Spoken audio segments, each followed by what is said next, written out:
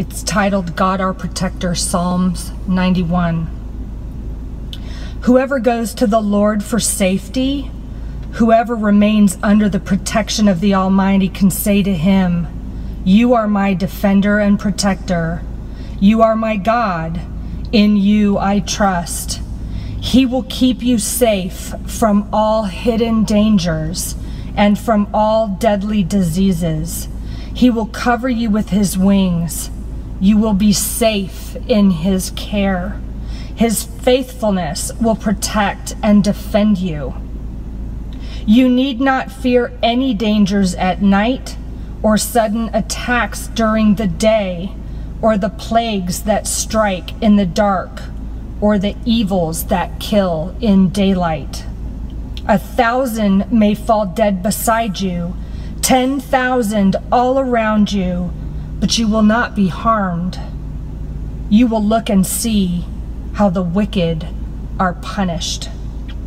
You have made the Lord your defender, the Most High your protector, and so no disaster will strike you, no violence will come near your home. God will put his angels in charge of you and protect you wherever you go. They will hold you up with their hands to keep you from hurting your feet on the stones.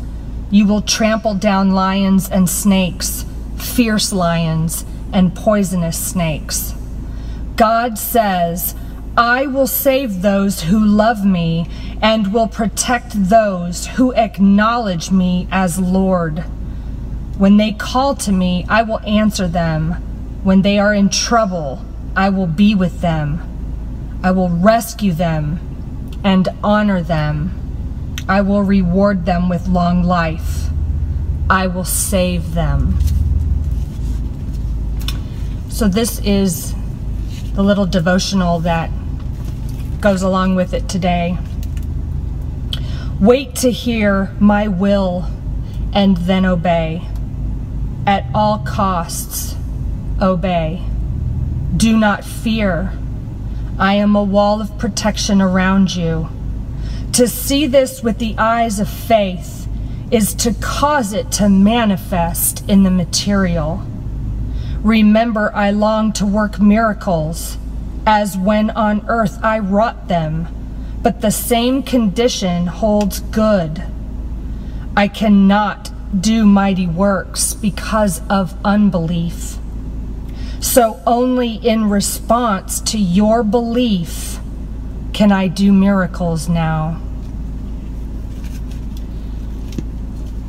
Brothers and sisters, we are in the last days.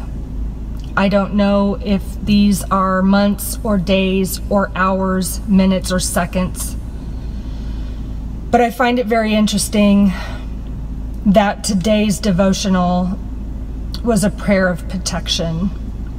I encourage you to read Psalms 91, to take it into your heart, to know that no matter what happens, God has his hand over everything. He has you in his hands.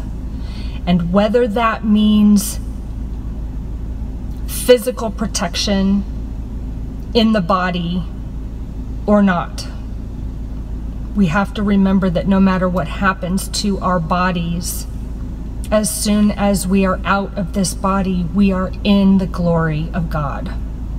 I love all of you so much. God bless.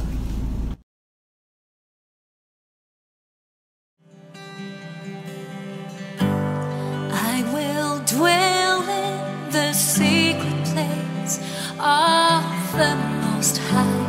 I will stay in the shadow of your wings. For Lord, you are my refuge, my tower of strength. My hope is in you. Secure I stand. You will deliver me. Your truth will be my shield. Jesus, you cover me. In your love no fear prevails.